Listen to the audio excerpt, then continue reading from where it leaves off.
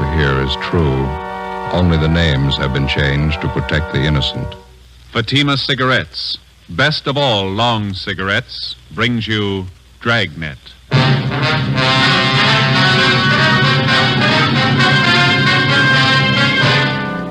You're a detective sergeant. You're assigned a bunco detail. A gang of petty swindlers has set up operations in your city. They're experienced, cunning. They work fast. Your job, get them. You'll be amazed when you compare Fatima with other long cigarettes. You'll find they now cost the same.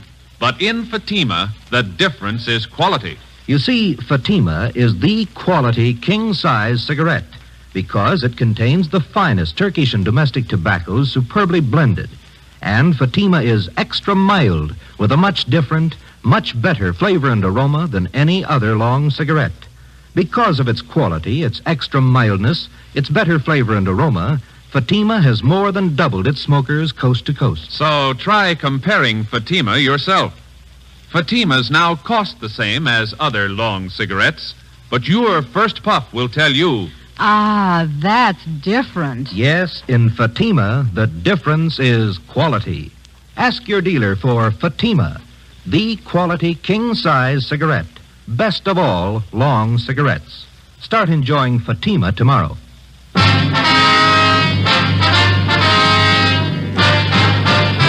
Dragnet, the documented drama of an actual crime. For the next 30 minutes, in cooperation with the Los Angeles Police Department, you will travel step by step on the side of the law through an actual case transcribed from official police files. From beginning to end, from crime to punishment, Dragnet is the story of your police force in action. It was Tuesday, December 14th. It was cold in Los Angeles. We were working the day watch out of bunco detail. My partner's Ben Romero. The boss is Captain McCauley. My name's Friday. It was 10:35 a.m. when I got to room 38. Bunco detail.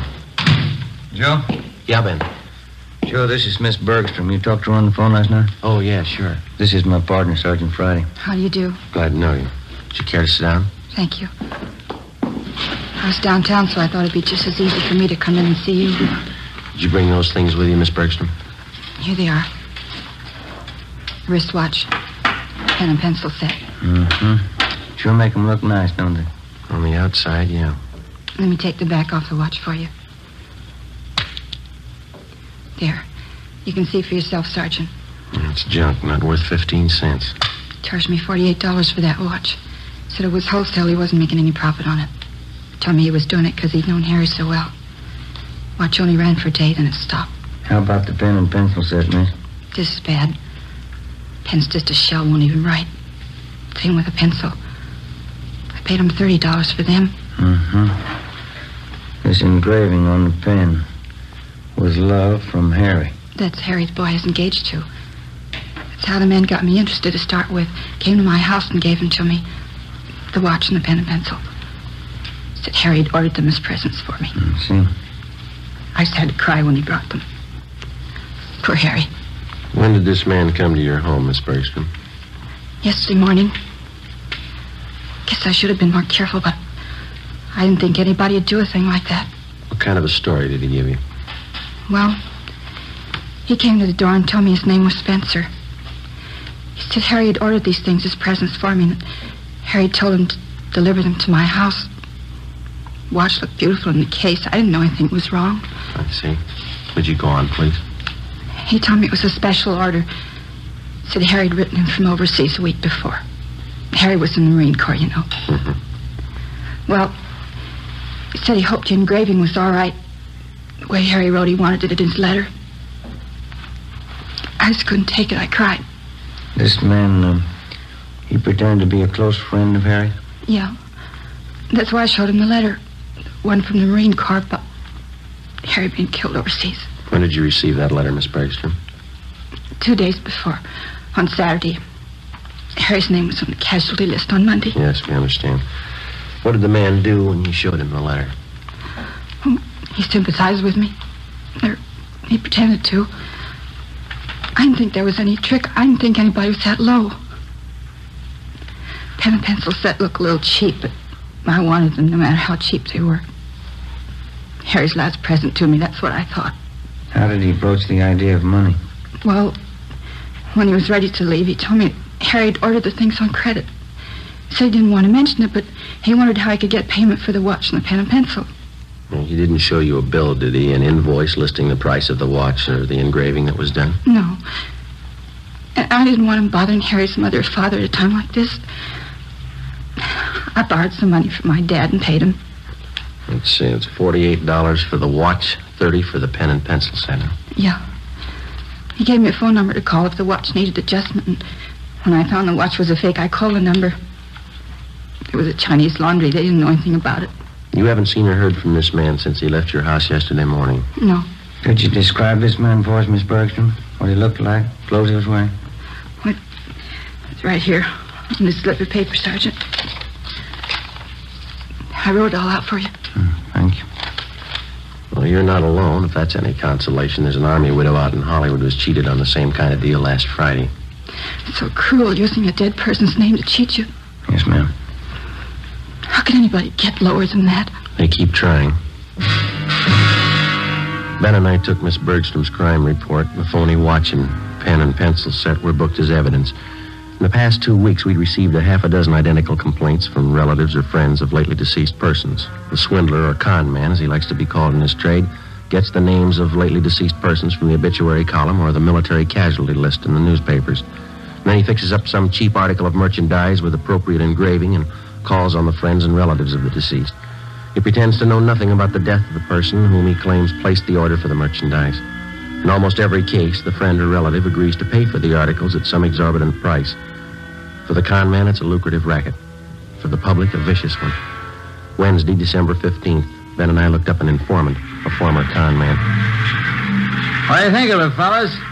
Been in business for 2 months, doing fine. What do you think of it? Looks great, Judge. Nice setup. Finest baby laundry in South Los Angeles. That's why I advertise. Hey, you don't think that's too broad, do you? No, I don't think so, Judd. You got some nice equipment here. Baby laundry. How'd you ever get started? Father-in-law set me up with a loan. Says he got tired of me trying to sell him bum watches. Well, that's a good break for you, Judd. Say, you got a couple of minutes? We'd like to talk to you. Sure thing. Come on back here. Okay. Fine, thanks. Yeah, it's squared away, living a solid life. Not bad at all, you know. It surprised me. You ever see any of the old gang, Judge? Not much, no. Some of the old grifters look me up now and then, try to touch me. No go. Hey, here you are.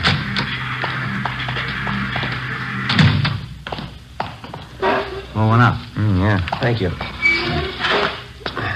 Okay, fellas, what can I do for you?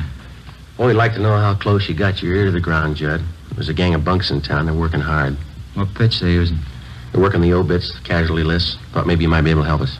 I don't know. How long you been gone? Last couple of weeks. Had half a dozen reports on them. That's one thing they never could tab me for. Obituary racket. Lousiest racket there is. Can you do anything for us? I heard one little rumble about it. 4 or 5 guys in the con mob. That right? We know that, Judd. Where can we look for them? Now, you know my position. When I quit the game, I quit. The only contacts I make are when some of the old boys come around for a touch. Well, how much have you heard about the gang? What I said, there's 4 or 5 of them out of Middle West, I think. You got any idea at all where we could start looking? Well, I can start checking for you. You nailed any of them yet? We gotta find them before we can arrest them, Judd. Yeah, well, as I say, when I quit the game, I quit. But maybe I can take a few soundings for you. Can't promise you anything. I'm strictly on the up and up. Okay, Judd. You know where to get in touch with us. We'll appreciate anything you can do. Yeah, well, you've helped me plenty of times, fellas. Wouldn't hurt a bit to tab that bunch. I'll walk out with you. Yeah, I see you got all the machines going. The baby laundry business must be pretty good, huh? It's a staple commodity, fellas. Kids always need a fresh change. Just a minute. Yeah, look at this. Just look at the size of it. Yeah. You ever see anything so small in your life? It's cute, huh? Yeah, what is it? New kind of soakers, I think. Let's see the label here. Yeah, Mother Greg Super Soakers. Kids things, they sure give me a wallet, you know. Hey, we might as well check the office while we're here, Ben. Can I use your phone, Judd? Yeah, right over there on the wall. You got change? Yeah, thank you. I have.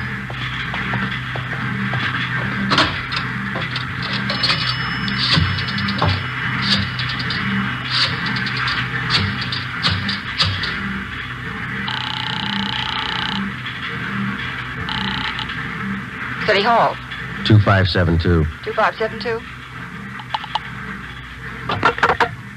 Bunko fugitive, Brian. Joe Friday, Tom. Anything doing?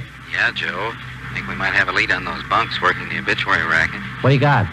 They reached a woman in Highland Park. Where are you? Baby laundry. Oh. Well, it's a Mrs. Westerly. Her daughter was killed in an auto accident. Last night they came around and sold the woman a watch her daughter was supposed to have ordered. Also a necklace and pen and pencil set. $250. Usual junk. Did you talk to this Mrs. Westerly? Yeah, we took the report. The man's description, his M.O., the rest all match up. What's the lead? She watched the man when he left her house. Yeah? He got in a taxi cab.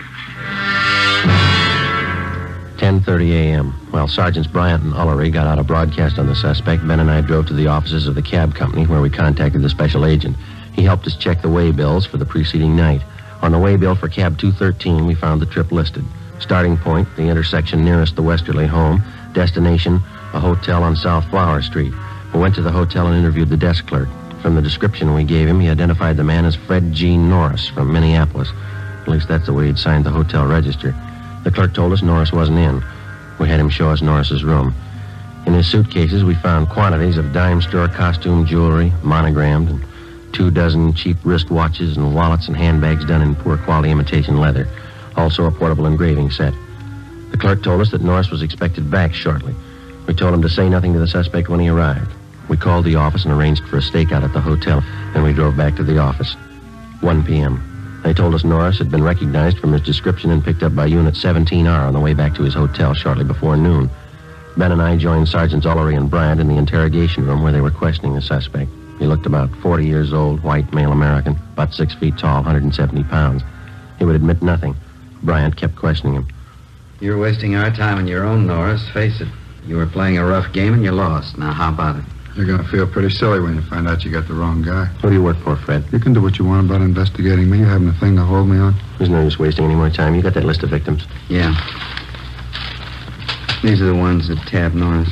Thank you. A couple more here, Joe. Thanks, Ben.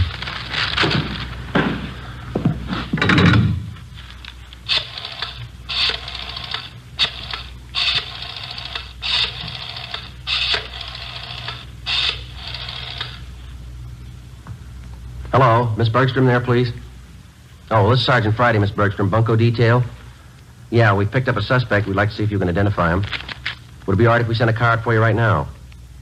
All right, fine. Thank you very much. Bye.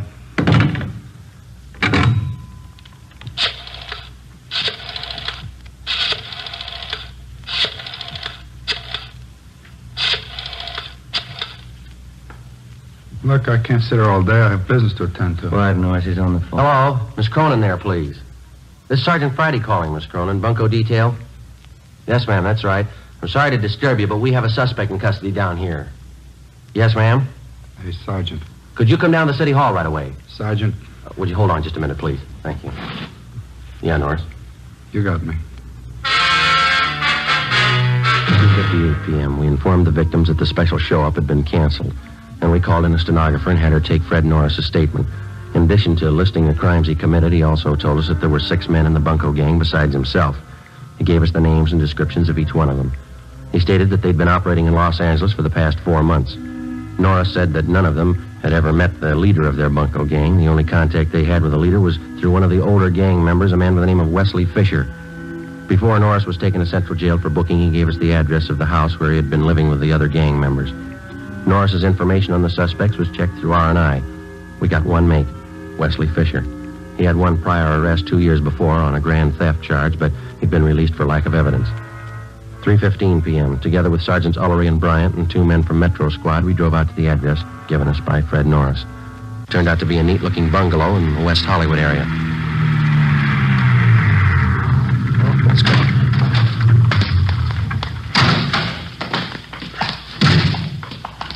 We can take the front door, Joe. Yeah. Say, Tom. Yeah? You want to have Johnson and Brewer cover the back of the place, please? Okay, Joe. Maury and I'll cover the sound. Thanks. Well, let's go, man. Did you want to see the people who live there? Yes, ma'am. Do you want to check for the termites now? I'm Mrs. Callahan, the owner. No, ma'am. We want to see the tenants. Oh, I'm afraid you're a little late. Was that so? They just moved out, bag and baggage.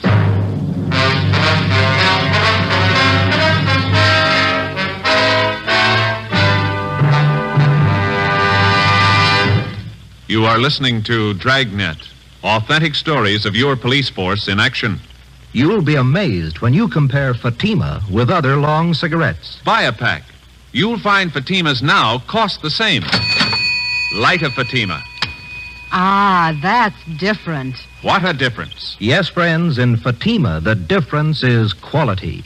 Quality of tobaccos, the finest Turkish and domestic varieties, extra mild and superbly blended to give you a much different, much better flavor and aroma than any other long cigarette. Quality of manufacture. Smooth, plump cigarettes, rolled in the finest paper money can buy. Quality, even to the appearance of the bright, clean yellow package, carefully wrapped and sealed to bring you Fatima's rich, fresh, extra mild flavor. Try comparing Fatima yourself. Fatimas now cost the same as other long cigarettes, but your first puff will tell you... Ah, that's different. Yes, in Fatima, the difference is quality. Ask your dealer for Fatima, the quality king-size cigarette. Best of all long cigarettes. Start enjoying Fatima tomorrow.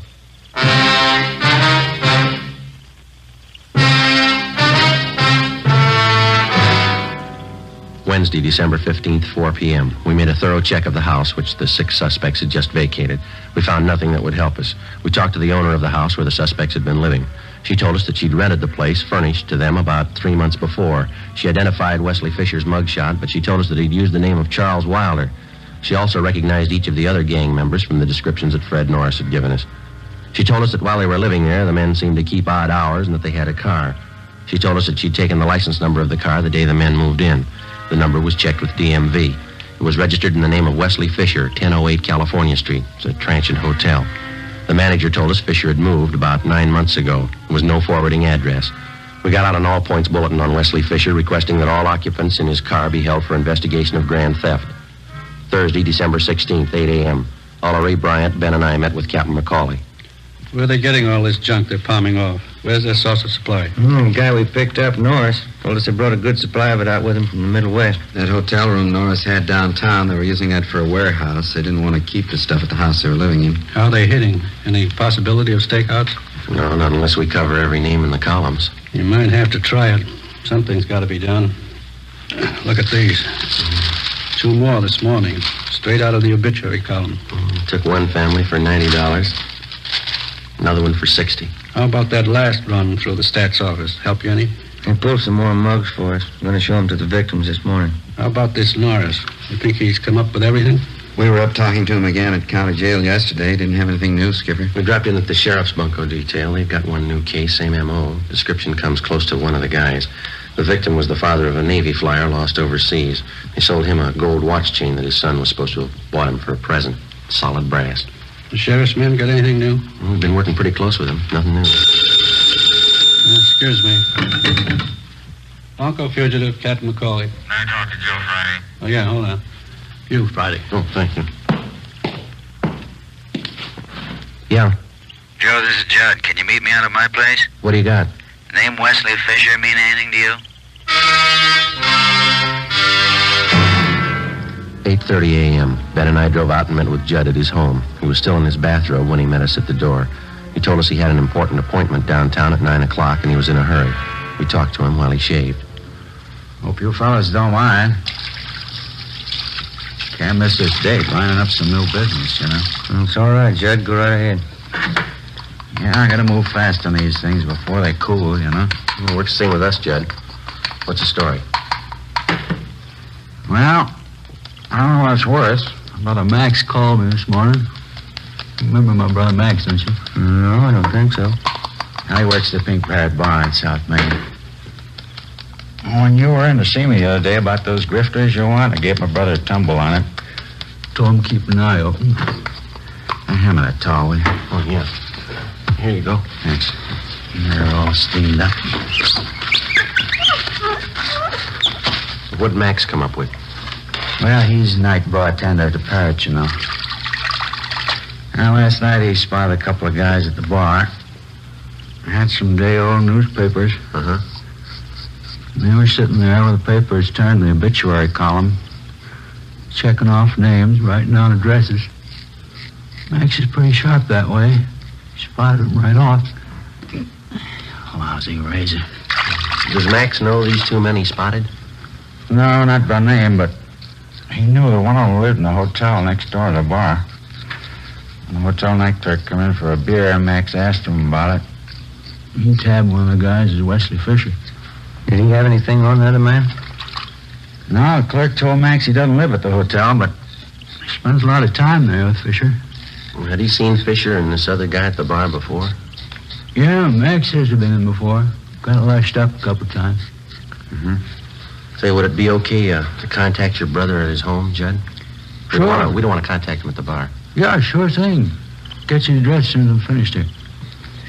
He just moved. I see. I don't know. Hope I didn't get you guys out here for nothing. We appreciate it, Judd. Looks good. Seems to fit. That hotel down there, it's a hang-up, con man. Angles are all there. Let's hope Fisher is. 8:53 a.m. We arrived at the hotel on South Main Street. We checked with the desk clerk, who told us that Wesley Fisher had room 37. As far as he knew, Fisher was in his room. We got a pass key from the clerk and went up to room 37, where we found Fisher and another man. He identified himself as Raymond Breen, one of the gang members identified by Fred Norris.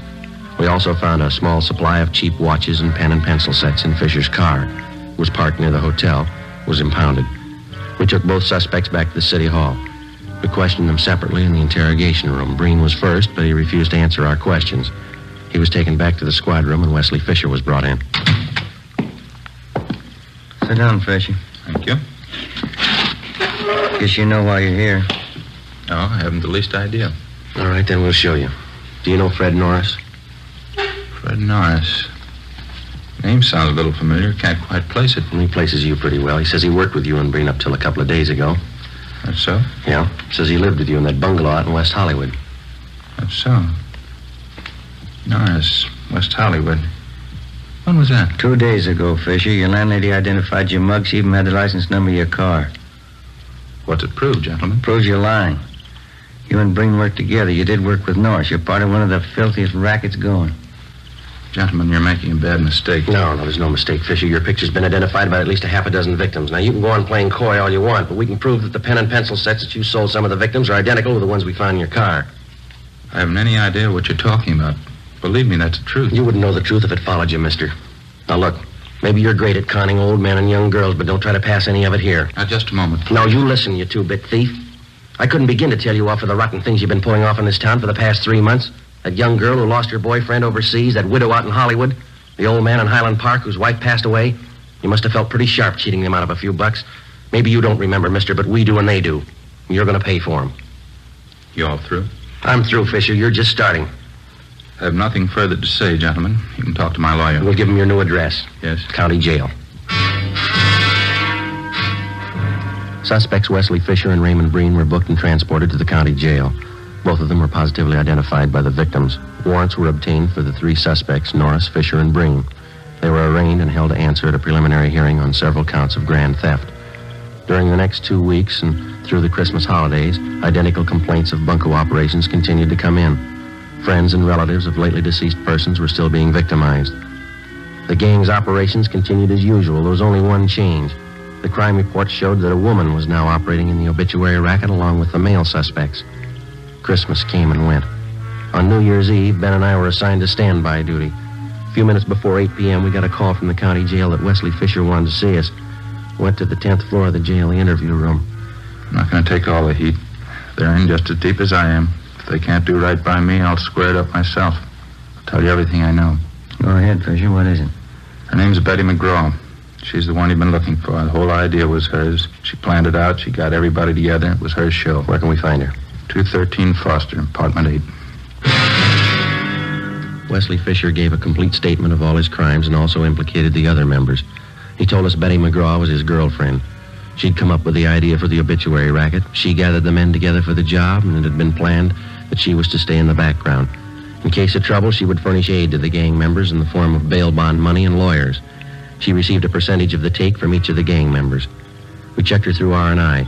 She had a criminal history dating back 11 years. We obtained her mugshot. 10:30 p.m. We went out to the address Fisher gave us. A maid answered the door. She told us that the McGraw woman was not there, that she'd gone to a New Year's Eve celebration at a downtown hotel. It was 11:15 when we got there. We identified ourselves to the special officer at the hotel and showed him the mugshot of Betty McGraw. He thought he'd seen her at the main bar. We started looking. Sure do pack 'em in. Yeah.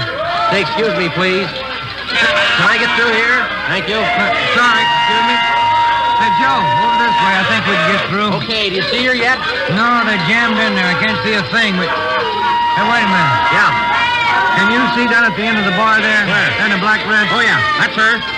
Would you let her through here, please? Excuse me. Sorry. You? Right behind you.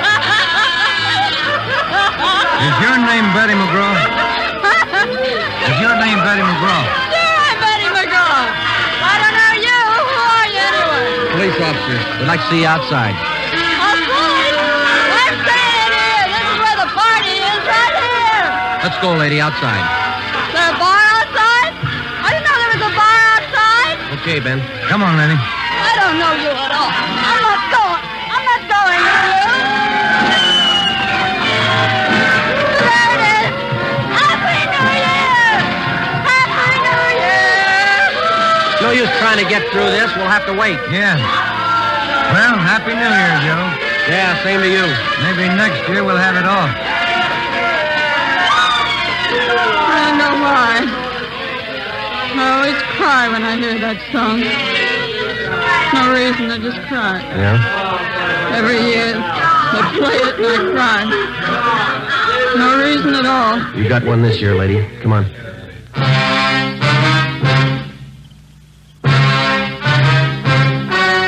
The story you've just heard was true. Only the names were changed to protect the innocent. On March 28th, trial was held in Superior Court, Department 93, City and County of Los Angeles, State of California. In a moment, the results of that trial. Now, here is our star, Jack Webb. Thank you. In the past few weeks, I've asked you to send me the names of cigarette dealers who are out of Fatimas. You see, the demand for Fatimas is so great that I want to make sure that all of you can buy them. So keep your letters coming. If you find a dealer fresh out of Fatimas, let me know and we'll have something done about it.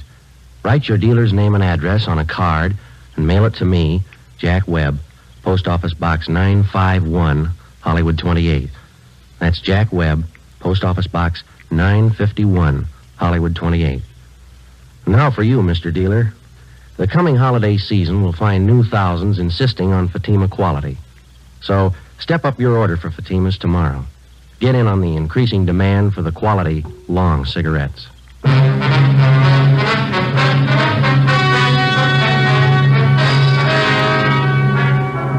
The remaining members of the Bunko gang were apprehended and brought to trial.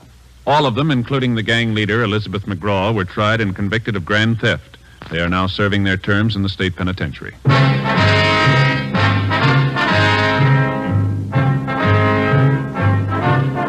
You have just heard Dragnet, a series of authentic cases from official files.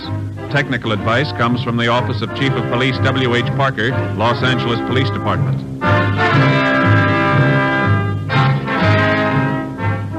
Fatima Cigarettes, the best of all long cigarettes, has brought you Dragnet, portions transcribed from Los Angeles.